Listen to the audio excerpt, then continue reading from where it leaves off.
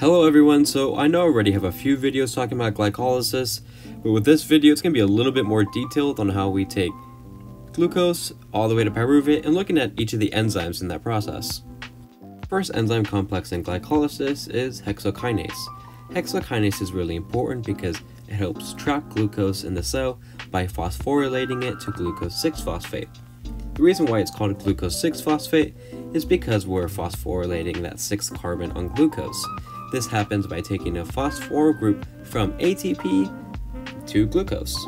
Now, one of the interesting things about hexokinase is that within its reaction, it's actually using magnesium to help stabilize the phosphoryl groups on ATP and the glucose 6-phosphate. Our second enzyme complex in glycolysis is phosphohexoisomerase, turning glucose 6-phosphate into fructose 6-phosphate. Now, I know this process isn't energetically favorable, but the payoff is going to be worth it throughout the glycolysis.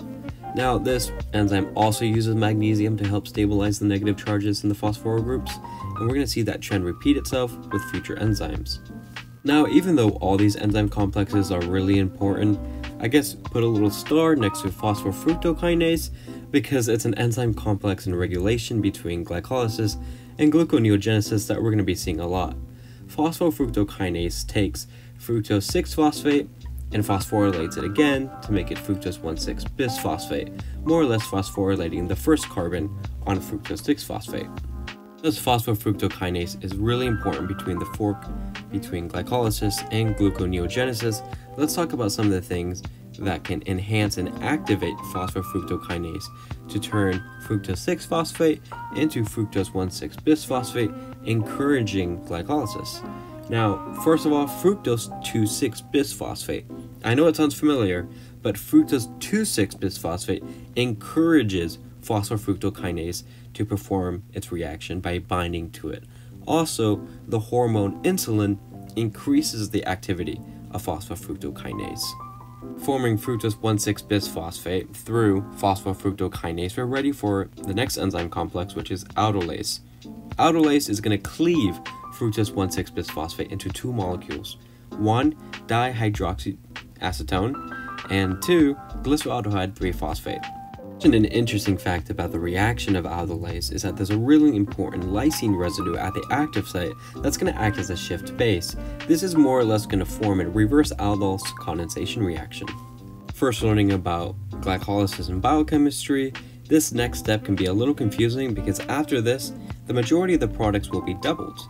In the last reaction with aldolase, we form DHAP and G3P. But G3P is the product that continues down glycolysis. But DHAP doesn't, so we need to turn DHAP into G3P, and that's where triphosphate isomerase comes in. It's going to isomerize DHAP to G3P, so now we have two G3Ps entering the rest of the cycle, and that's why the majority of the products from here on out are going to be doubled. Next enzyme complex that we're going to be looking at is G3P dehydrogenase. Now, I just want to say that it might be helpful to go to that reaction arrow and put the insert of an inorganic phosphate. This reaction is going to be focusing on turning glyceraldehyde 3-phosphate into 1,3-bisphosphoglycerate. This reaction focuses on the oxidation of the aldehyde of G3P to a carboxylic acid anhydride with a phosphoric acid. Now remember, we just formed two G3Ps, so at this step in glycolysis, we have formed two 1,3-bisphosphoglycerates. Now, G3P is one of my favorite enzymes to look at to see the importance of amino acid residues at the active site of the protein complex. And so in later videos, we're going to dive a little bit more into the importance of those amino acid residues, such as cysteine. The next step, we're looking at phosphoglycerate kinase. Now, this enzyme complex is really important because it's our first example of substrate-level phosphorylation. And the reason why it's called substrate-level phosphorylation is because the 1,3-bisphosphoglycerate that we just formed is going to transfer a phosphoryl group from 2-ADP to form ATP. So this is the reason why we've been creating these high-energy molecules.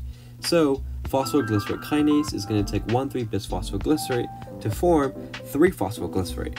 Now that we did our first example of substrate-level phosphorylation, I want you to think that the rest of glycolysis is going to be to set up the second substrate-level phosphorylation. Now, the interesting thing is, Our next enzyme complex is phosphoglycerate mutase. This is going to take 3-phosphoglycerate to 2-phosphoglycerate, just moving the phosphoryl group from the third carbon to the second carbon. After forming 2-phosphoglycerate, the enolase is going to come in to form a high-energy molecule, phosphoenolpyruvate. Phosphoenolpyruvate is our second high-energy, extremely high-energy molecule in glycolysis.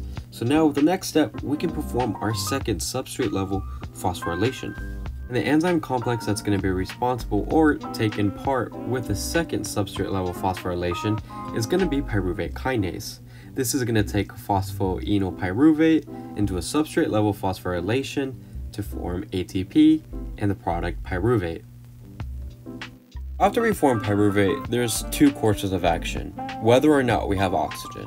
So for the first gateway, in a sense, we have oxygen. This is aerobic respiration. We're going to take pyruvate into the mitochondrial matrix to react with the 3-enzyme complex, which is huge, pyruvate dehydrogenase complex. This is going to take our pyruvate all the way to acetyl-CoA through oxidation. Acetyl-CoA is then going to enter the Krebs cycle, but what happens when we are in anaerobic respiration, when there's not a lot of presence of oxygen? Now, with anaerobic conditions, this means without the presence of oxygen, there's two types of pathways, but let's talk about the one that you do. Now, you use lactate dehydrogenase. This is going to take pyruvate to lactic acid. The important part of this reaction is to keep glycolysis going by feeding it NAD+, to keep some of the important enzyme reactions going. So it's going to take pyruvate and reduce it to lactic acid. This is going to help us regenerate that NAD+ to help glycolysis keep on going. Even though we're not producing as much energy, we're still producing some. Now for the second pathway, this is what we see in yeast and other microorganisms. It has the same tone, but a little different, and the product is different as well. But it helps regenerate NAD+ to feed into glycolysis. So what this enzyme does, pyruvate decarboxylase, is the first one. This one's 2 steps instead of 1. So pyruvate is going to react with pyruvate decarboxylase, which is going to remove CO2 to form acetaldehyde. Now, acetaldehyde is going to react with alcohol dehydrogenase, help us form NAD+, by reducing acetaldehyde to form ethanol. And this is how we get alcohol. But with that, we just finished talking all about glycolysis and all the enzymes in it, the formation of pyruvate, and what happens with pyruvate in aerobic conditions, and the 2 different types of anaerobic conditions. A lot of these infographics that you see that I use in this video can be purchased in my study booklet or downloaded for free over on my website. I hope this was helpful and hope you guys have a great day.